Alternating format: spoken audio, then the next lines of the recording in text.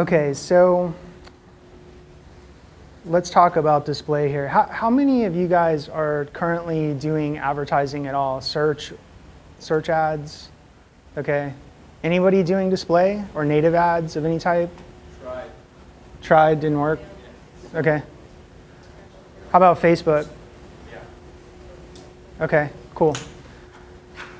All right, so let's get into this.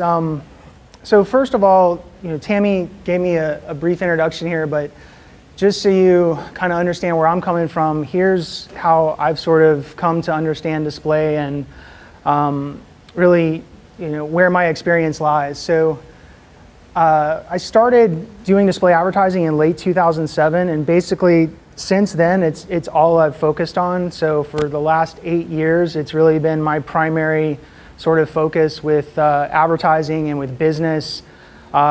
In 2011, I launched a software product called AdBeat, and AdBeat basically allows you to uncover any competitor's online display or native ad strategy. And so, not only have I been sort of involved on the buying side, running display campaigns, but we've created software that tracks what's happening all across the web. And so I have insight into sort of what's working with display, not just from my own stuff, but from what every other advertiser is doing. And so just, a few screenshots here out of AdBeat. We can estimate ad spend for an advertiser. We can see what networks they're on. And we can see what ads are running, how long they've been running, where they're placing those ads, all of that kind of stuff. So it's really easy to sort of break down what works for any advertiser. So a lot of what I know comes from just sort of studying what's going on. And then as well as I'm involved with another company where we're spending a couple $1 million a year on display ads. And so I've been doing that for a while as well on the buying side. Okay, so what is display and how is it different? First of all, you all are familiar with search marketing. This is often sort of described as intent-based marketing. If someone types in how to start a blog, you're pretty well certain that they're interested in starting a blog, right? So that's why Google is the most valuable company in the world. This is an incredible sort of an incredible new type of advertising that in the last 10, 15 years. And it's incredibly effective, but it's very different than the types of ads and the sort of targeting and the thought process that goes into making a display campaign work. So display marketing can sort of be thought of as interruption marketing. So it's actually very similar to sort of the old style advertising, print advertising basically. It's not unlike that at all. So there's just a lot more data associated with it, and because of the internet and because of the ability to track what's happening in cookies, there's an incredible sort of rich set of data that is available with display that was never available with any other type of interruption marketing before.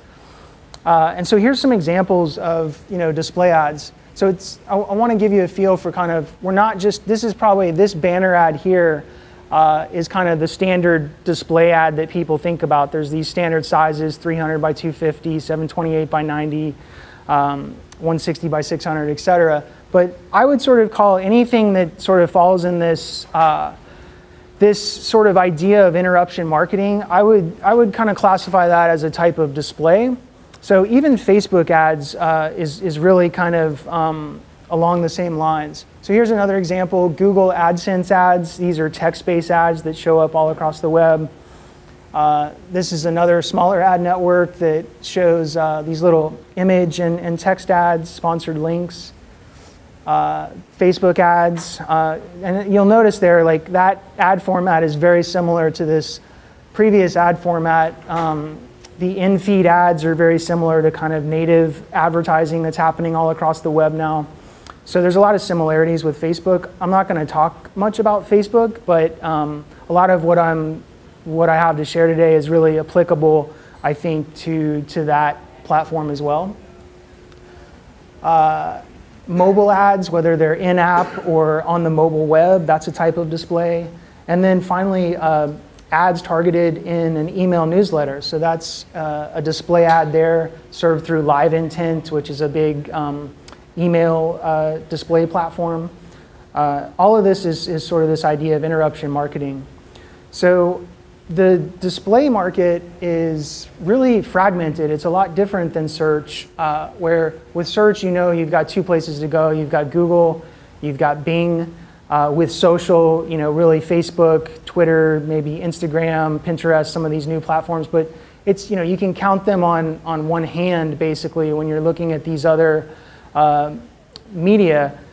With display, there's actually 100 plus ad networks out there, or what's called a demand side platform that allows you to access inventory through an exchange.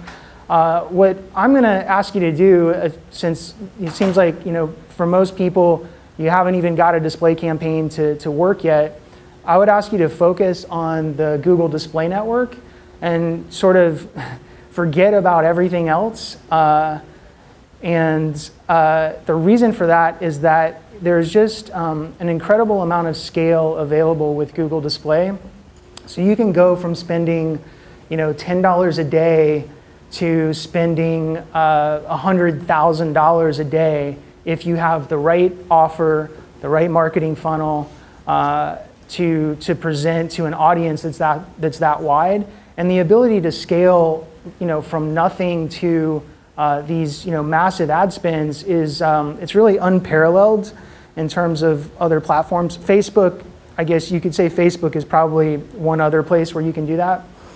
But I would forget about all the other types of ad networks that you may or may not have heard of. And I would just focus on Google Display if you're getting started with display. If you can make something work on Google Display, then start looking elsewhere and seeing where else you might be able to buy traffic. Okay, so let's talk a little bit about the ads. I'm going to spend a lot of time talking about ads and kind of the psychology that's happening with banner ads, and then we'll talk a little bit more about targeting and how to think about sort of how to reach your audience. So I'm going to give you some frameworks here that I think if you're starting out, these are really solid places to start. This doesn't mean that every banner ad has these four elements, but if you're starting, this is sort of a go-to framework that you can use that is proven time and time again to produce results.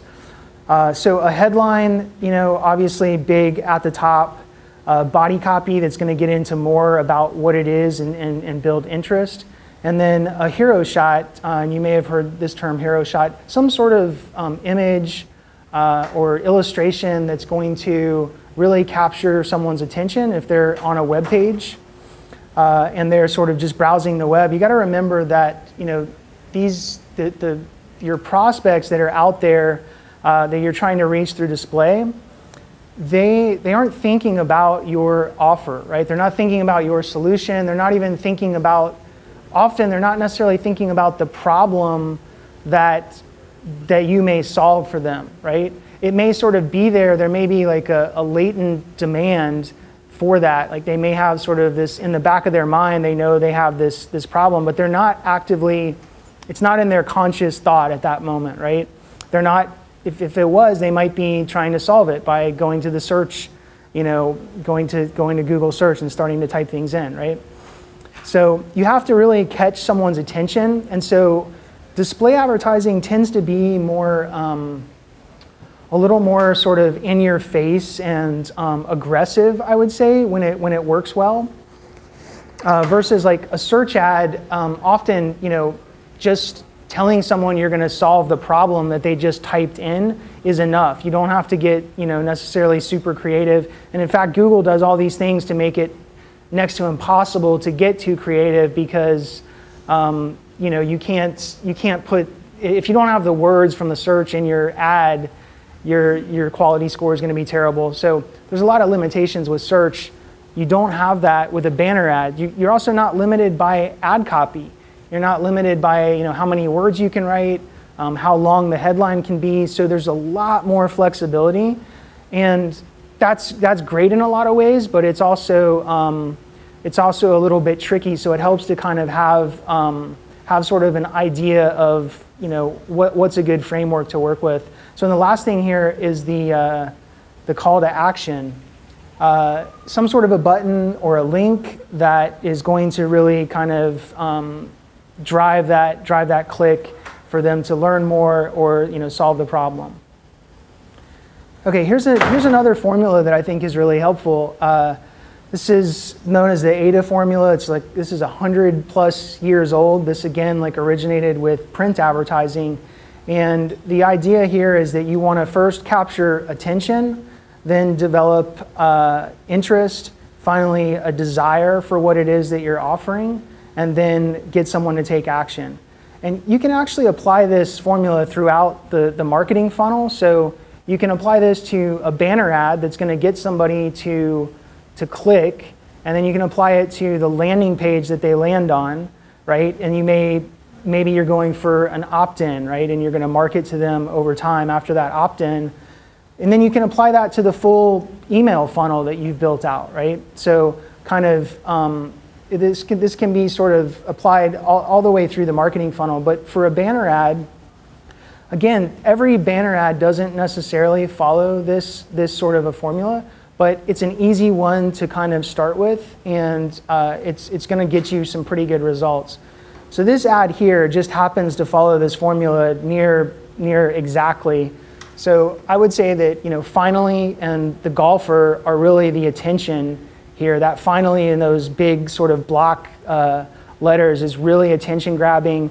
The golfer, if I'm a golfer and I'm browsing the web and I'm on a news site or a technology site or whatever, I may not be thinking about golf, but as soon as I see that golfer, I'm recognizing, okay, this ad is something for me, right?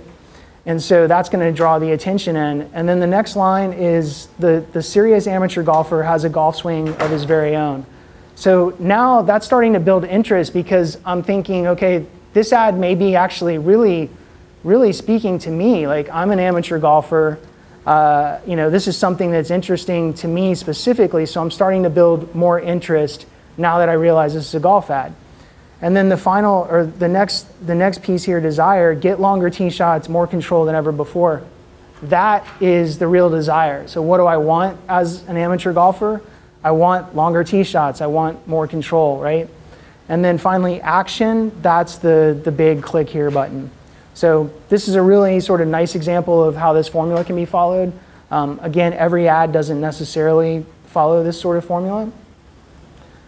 And here's some examples actually of some ads that don't necessarily follow that formula exactly, but these are good ads nonetheless. And I should mention actually that, so the ads that I'm putting in this presentation, the reason they're showing up here is because we're tracking all of these ads with AdBeat, and I'm selecting ads that I know are working well, right? So I'm not guessing about this. I'm not, trying to sort of look at this from first principles and say, oh, this is a good ad because of this, or this.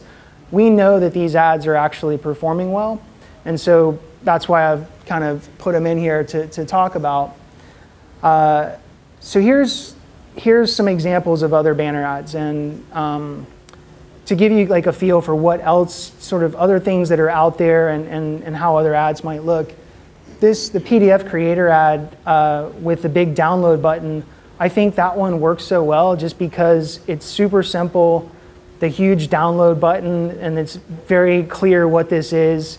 You either know that you want a PDF creator or you don't, and this is just telling you, very simply, here's how to get it, right?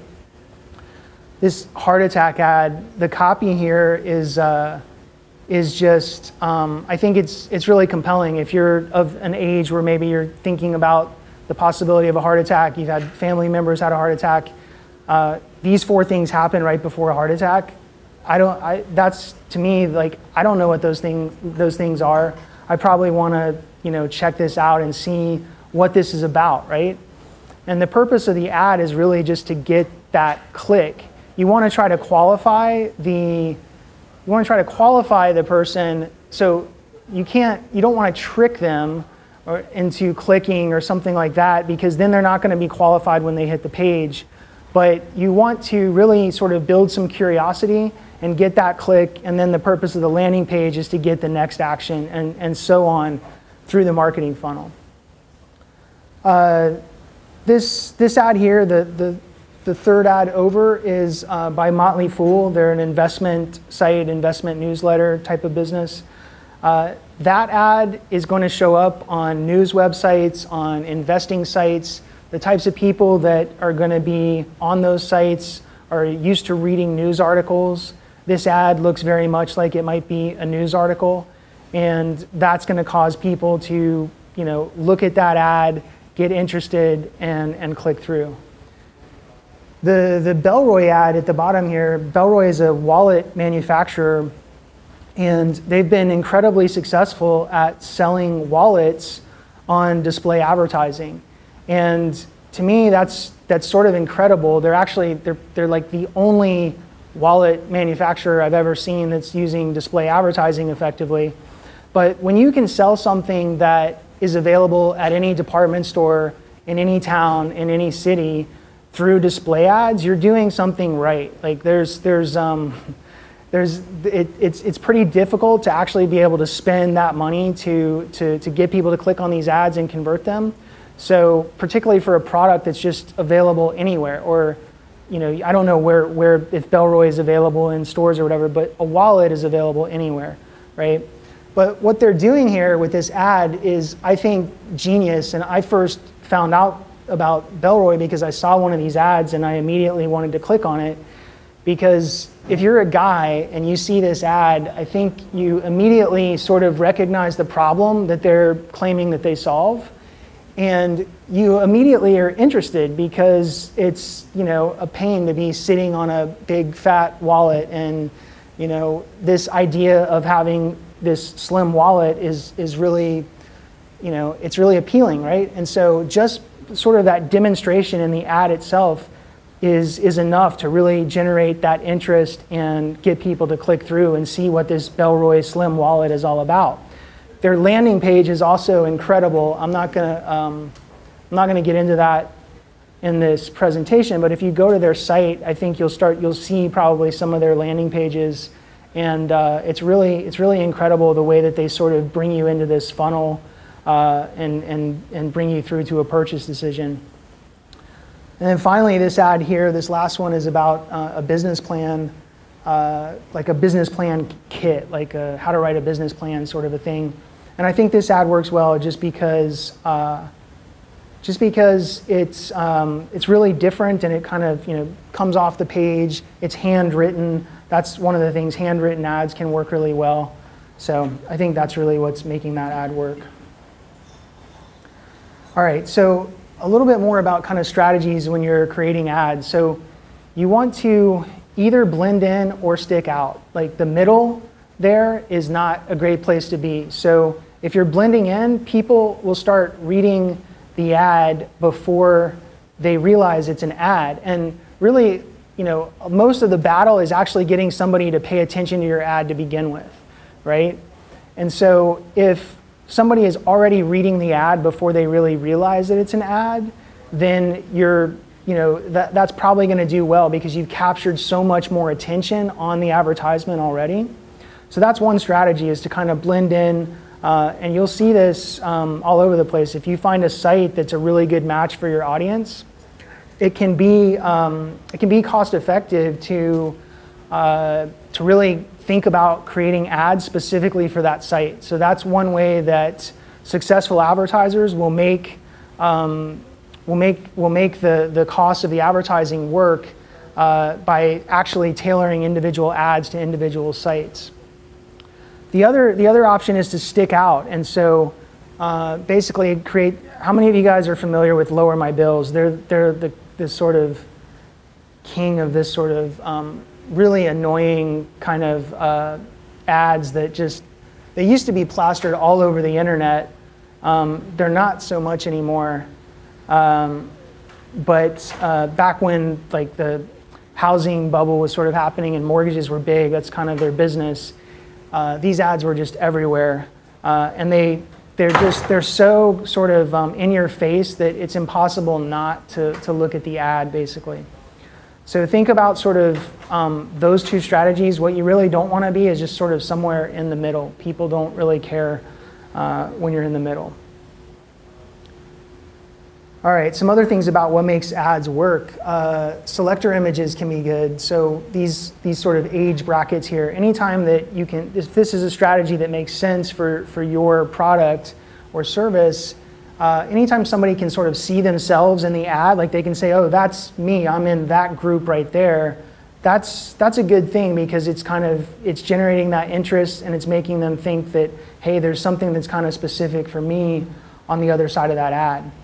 And the second thing about this ad that I want to point out is just this woman who's showing emotion. Any type of emotion in the ad, whether it's surprise, fear, sorrow. I mean, basically, emotion is going to be good, because we're trained to sort of recognize emotion. So if you're kind of browsing the web and you're looking at a web page and you're just reading articles, if you see somebody that's somehow in distress or excited or whatever in an ad, that's going to capture your attention. So Lower My Bills does a lot of that as well. Using women in ads as kind of the hero shot. This is a strategy that works in basically all types of advertising. It works in banner advertising too. Bigger images, so you want an image of a person to be sizable. The bigger that you can get it in the ad, generally that's going to be better. Eyes looking out at you is generally going to get a better click-through rate. You can also test eyes looking at the call to action. Either of those is kind of those are the most likely things to work. All right, hand-drawn ads I mentioned before. These ads, they're ugly. They get incredible results. Often very high click-through rates. They convert well. That's why you'll see this stuff all over the web. All right, so here's an example of two different advertisers, taking very different approaches with display. This is in the home security market. Vivint is a $2 billion company. They sold to Blackstone a couple years ago for $2 billion. ADT is a public company, is a $4 billion company. On the left here, you'll see the ADT and the Vivint ad. These are terrible display ads. If you're a multi-billion-dollar company, you can probably afford to make ads like that. And if the spend doesn't back out for you, it's probably not a huge deal. If you're a smaller company and you're looking to sort of get a foothold in a market, you need to be a little bit more creative. There's this company called SimpliSafe that entered the home security market. I don't know how many years ago, 6, 7 years ago, I'm thinking maybe. There's not a lot of press out there on them. In fact, the last article I saw on them was an article about how there's no articles about them anywhere. Yet they're currently a $100 million annual run rate company, and they just got their first venture round from Sequoia a few months back for $57 million, their first round. What they did was they came into this market dominated by these billion-dollar players, and they really effectively used display advertising to acquire customers for their home security offering. And this is to give you an idea. This isn't like all the ads that they use, but this is to give you an idea of sort of like how they're competing against bigger players. These ads here were shown, on sites where there's a lot of parents, right? Baby Center, Cafe Mom, sites like that, where there's either expecting mothers and fathers or parents. And I mean, if you look at these ads, until you get to the bottom, you don't even know this is about a security offering, right? And so what they've done here is they've basically taken, what is it that these people who you're putting this ad in front of, what do they care about? They care about their children. That's sort of like top of mind for them. They're on a site about children, about babies, and it's a huge life event. So that's sort of like everything that they're thinking about. they've created these ads to generate that attention instantly, because not only are the ads about, babies, but they're about this nightmare situation that might happen, right, if you don't get a security system. So this sort of advertising is what's allowed SimpliSafe to really come into an established market and do incredibly well with an online customer acquisition strategy. They've just done incredibly well with their whole strategy. I've got, I think, another ad from SimpliSafe later on to kind of give you an idea of some of their other creative. Okay, so bottom line with images is just test and test again and test again. On average, I would say there's a 2 to 3 times increase in click-through rate from images alone. So you can double or triple the response of an ad just by changing out the image that you use in that ad. All right, a little bit more about kind of some psychology with these ads. This is a quote from an old-time advertising guy by the name of Robert Collier, and the quote is, "Enter the conversation in the prospect's mind." That's what you're trying to do with interruption marketing, because you're most likely to capture their attention if you're speaking to something that's sort of like already kind of in the back of their mind, right? And this ad here by AppSumo, they ran this a number of years ago, and I think it's a fantastic ad. It really sort of, I think, plays to this idea where they're selling courses and information and products about how to start a business, right? And so most of the people that are interested in those sorts of things they've wanted to start a business for a long time. They don't have a successful business yet. They're probably sort of frustrated with that, and they're probably kind of wishing that they could do something about that. They don't necessarily know what to do.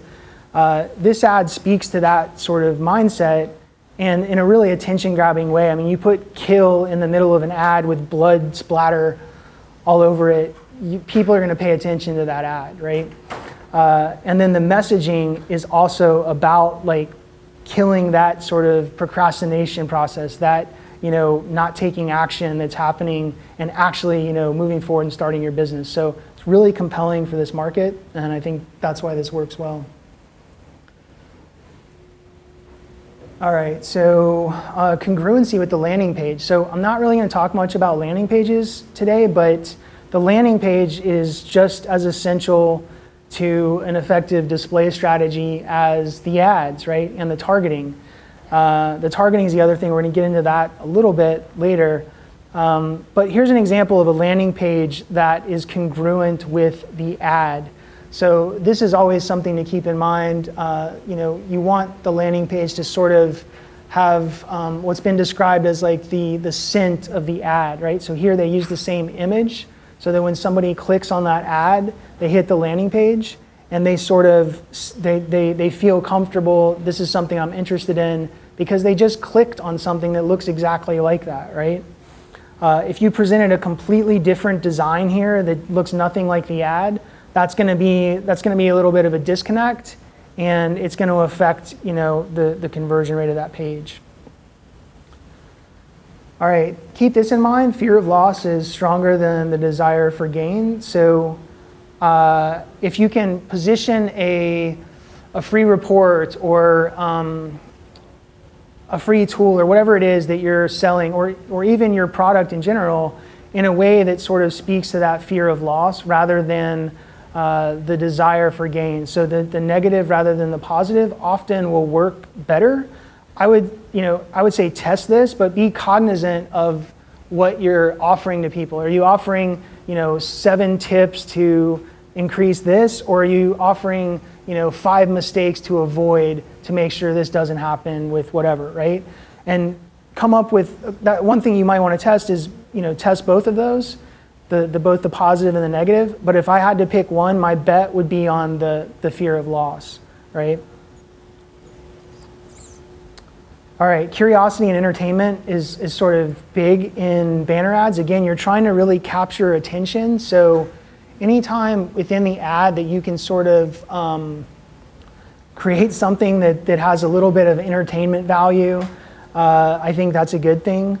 This ad here, it's got all these little ants, and the banana's got, you know, some emotion going on and everything. It's if you see this ad on a page, you're going to pay attention to it, right?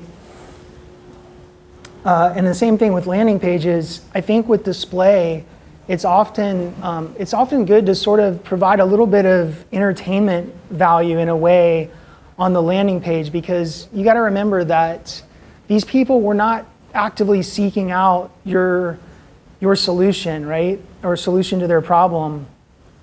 They're not actively seeking it out, and so you caught them with the ad, right? So you caught their attention with the ad, but you have to keep that attention on the landing page. So with search, it's not so much about the attention. They're already thinking about that problem. But with display, you really have to keep that attention, I think, more so on the landing page. Keep them interested enough to want to stay there, because they may have just clicked that ad because it caught their interest briefly. So the page really needs to also capture that attention. Video works pretty well for that. Video is a little more time intensive, cost intensive to make it work right, but it works really well for that. Okay, another idea here is like calling out a common enemy in your ad. So this is Simply Safe again. Basically, there's a story here. There's two things about this ad that make it work. It's a personal story about how the founder realized there was this problem in the home security market. And basically the enemy is these companies like ADT that lock you into 3-year contracts. And this is the story that's told in this ad. And you know, if you've ever signed up for a ADT contract and wished you could get out of it later, this ad is really going to speak to you.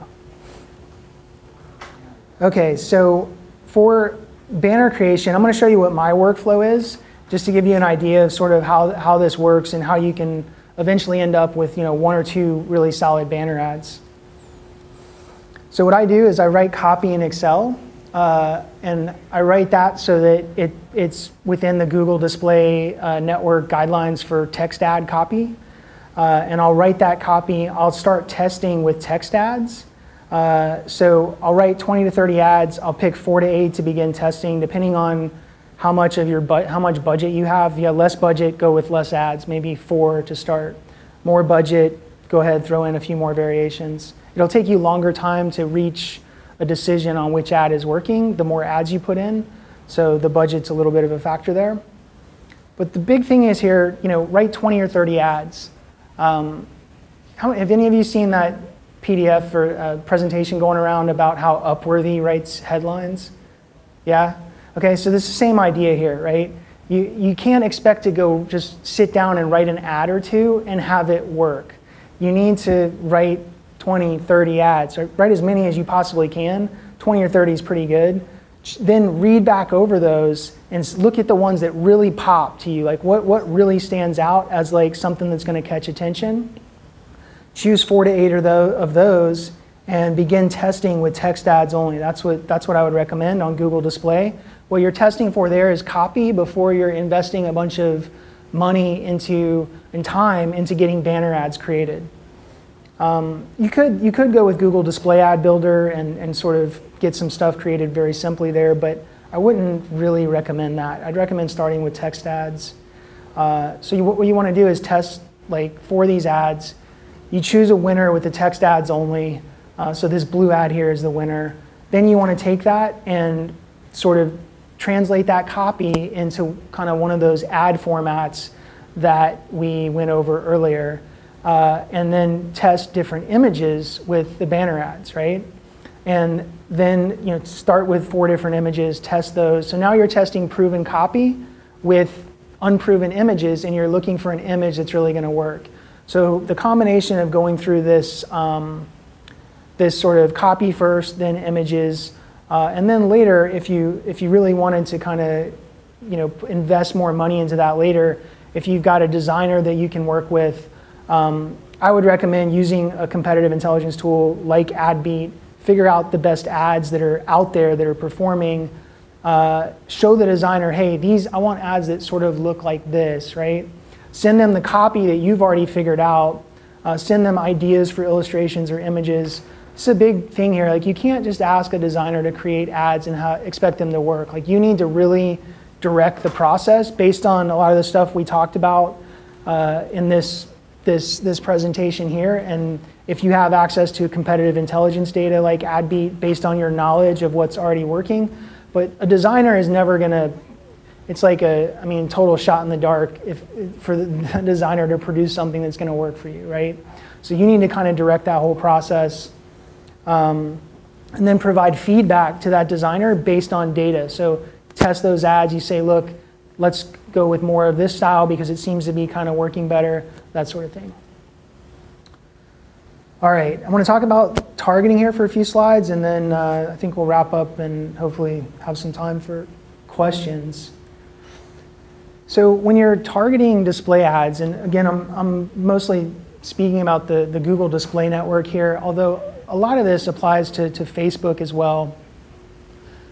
These are some of the factors that you sort of have at your disposal, along with some others like, a lot of the others are sort of wrapped into this bottom psychographics, where the placements that you're showing up on, the websites that you're showing up on, what you're really doing with targeting a website is you're targeting sort of a mindset and a type of audience that has certain beliefs and behaviors for them to be on that site.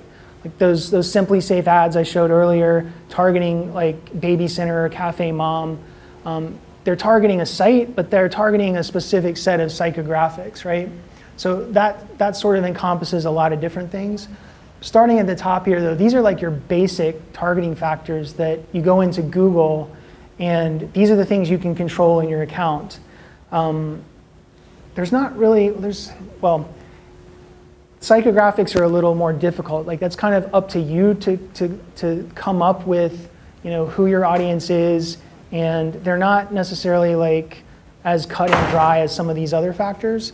But geographic, demographic, day of week, time, device type, these are all just settings in your campaign. They're very easy to sort of choose.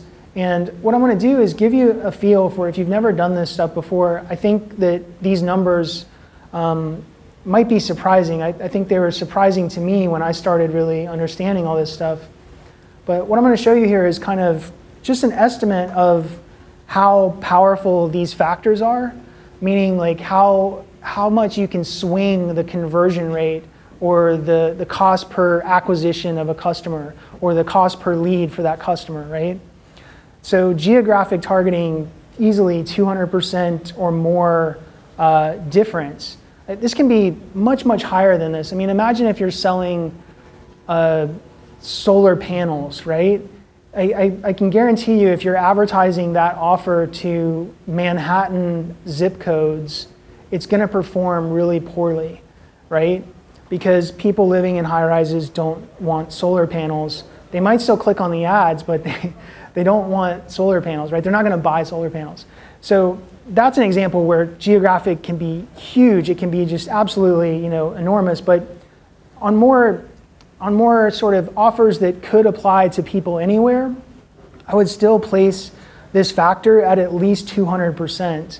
And a lot of that has to do with the socioeconomic sort of tie-in with geography, right? So you target a zip code, what you're really targeting is an income, right? And you're targeting other sorts of psychographic factors that are sort of held within that zip code. So geography is sort of, there's bleed into other sorts of ideas with targeting. Demographic targeting, male or female, depending on your offer, of course, can be hugely impactful. Day of week, easily 50% difference. If it's a B2B offering, you probably want to start only showing your ads Monday through Friday. Same thing with time of day. You might want to limit your ads to business hours. And what I want you to sort of take away from this slide is what you want to do to try to make a display campaign successful. What I would recommend is you start trying to nail some of these factors, just thinking about your audience, right? And start trying to think, where is my audience most likely to respond? What what geographies, what day of the week, what time of the day. And I would start your campaign sort of narrowly focused on those targeting factors that you think is most likely to work. And if you can make it work there, then you want to start relaxing some of those targeting factors and seeing if you can achieve higher volumes at acceptable cost per acquisition, right? If you start too broad, what most people will get scared away from display because you lose money, right, at first until it's working. And you're losing money because you're showing your ads to a lot of people that aren't really a good fit, at times of day that aren't really a good fit, geographies that aren't a good fit, all of that. And so you'll get scared away from it as a channel if you don't try to sort of nail some of this down before you even start, right? Let's see, device is huge. I mean, depending on what device they're on, it can 200% easy. And then finally, psychographics. I'm going to talk a bit more about this. And that's sort of the interests, beliefs, and behaviors for your audience. So here's what you want to think about when you're thinking about not only how do you create your ads, how do you create your landing page, what offer do you want to give them if it's a lead generation type offer, everything about what copy you want to write, but also about your targeting. What sites are you going to try to reach these customers on, right? What interest targets are you going to experiment with in Google? What keywords are you going to put into Google so that you're showing ads where people are reading about these sorts of keywords, right? So ask these kinds of questions and really try to develop a customer profile for who you think is going to be a good fit for your offer. So are they successful or struggling financially? What do they value? Family, money, achievement?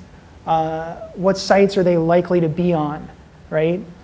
These aren't sites that are related specifically to your offer. So make sure that you're thinking kind of broader than that. What you want to be thinking is, what other sites might they visit that aren't necessarily about specifically my market, right, or my offer. What are their beliefs, opinions, prejudices, and recent events? Recent events is, the Simply Safe example with the baby ads is a prime example there.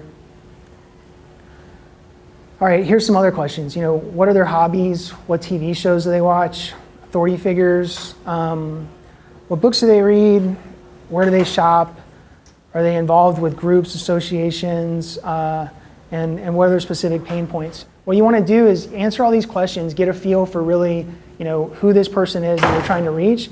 Come up with keywords and targeting criteria where you might be able to reach these types of people. I can tell you my display campaigns, the keywords that we use to reach converting clicks often have absolutely nothing to do with the offer at all. Like it's just completely outside of the specific sort of market that we're advertising. And it's because there's just crossover. There's certain things that there's groups of interest that kind of have overlap with other factors, right? And so that's what you're looking for. This is how you can really scale something up. If you have an offer that is widely appealing, this is the kind of process you want to go through to figure out how to scale that out. All right, so that's all I've got.